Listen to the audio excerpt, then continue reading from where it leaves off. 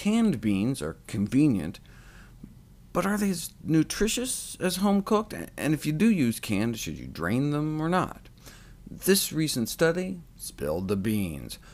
The federal government recommends about a half a cup a day, counting them as both a protein and a vegetable, since they have the best of both worlds.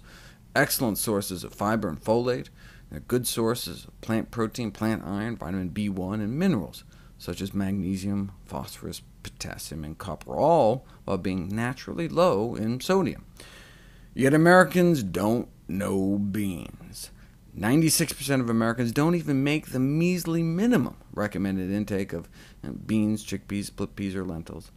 It's actually the same percentage of Americans that doesn't eat their greens every day. Two of the healthiest things on the planet, greens and beans, and hardly anyone even makes the minimum. Just another piece added to the rather disturbing picture that is emerging of a nation's diet in crisis.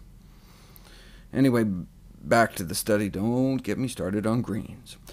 In addition to their health benefits, beans are cheap. The researchers did a little bean counting, and a serving of beans costs between 10 cents and, if you want to go crazy, 40 cents. As you can see, canned beans cost about 3 times more than buying dried beans and cooking them yourself, but beans can take hours to cook, so my family just goes wild and splurges on that extra 20 cents a serving.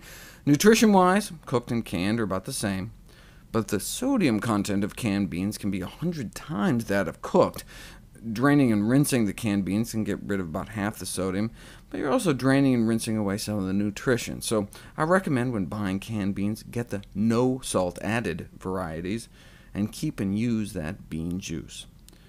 Bottom line, beans, regardless of type or form, are a nutrient-rich food and should be encouraged as part of a healthy diet.